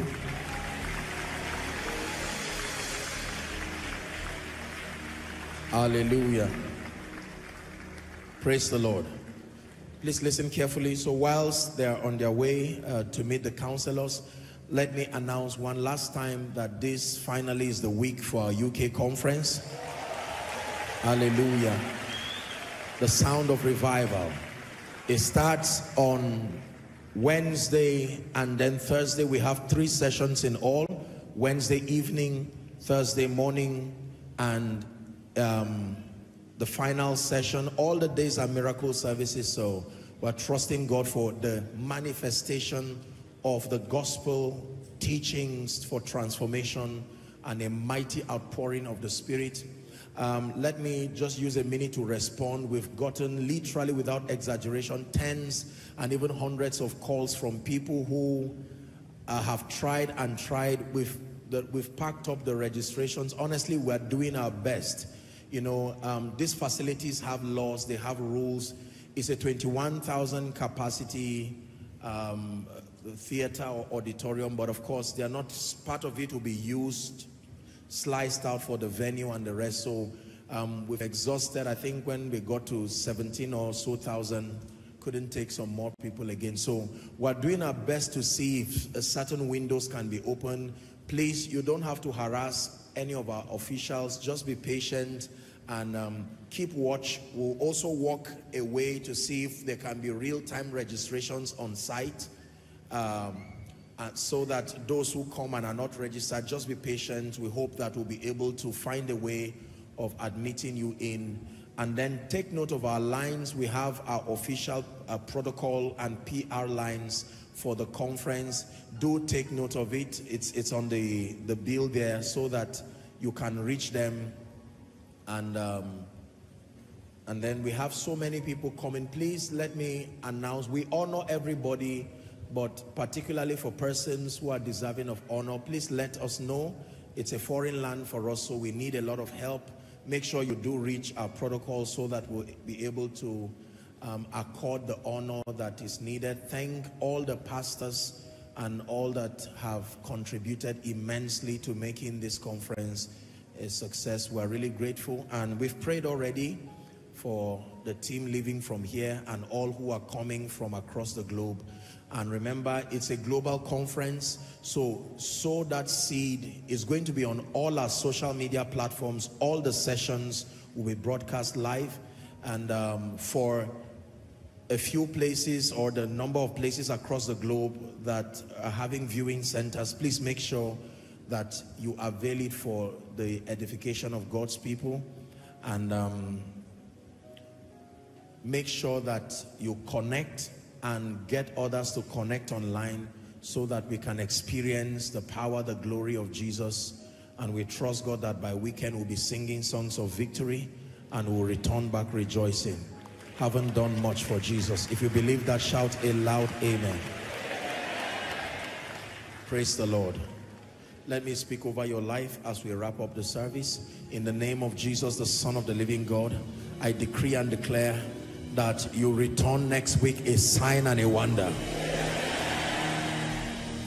This week beginning, I declare over your life that every mountain and every challenge that has stood before you, every issue of concern that you came here with, in the name of Jesus, that mountain falls like Dagon before the ark. All those who are traveling to various locations this week, we declare your journey is blessed. You are blessed in your office. You are blessed in the place of assignment. Your families are blessed. Our children here in this ministry are blessed. In the name of Jesus. As a nation, we confer the blessing of the Lord upon this nation. And we declare no bad news, no evil report. In the name of Jesus Christ. We're going to share the grace afterwards. Please hug and greet someone generously as you walk out of the auditorium in the name of Jesus. Let's share the grace together in fellowship. The grace of our Lord Jesus Christ, the love of God, the sweet fellowship of the Holy Spirit rest and abide with us now and forever. Amen. Surely God's goodness and mercy shall follow us all the days of our lives as we dwell in the house of the Lord forever and ever. Amen. God bless you. See you next week. I'm yours, I'm yours forever. I'm yours, I'm yours. Lord, I'm yours, I'm yours forever. I'm yours, I'm yours. Come and sing. I'm yours, say, I'm yours, I'm yours.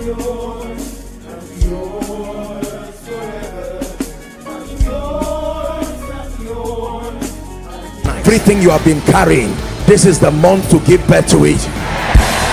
Your week beginning will experience dimensions of favor you have never experienced.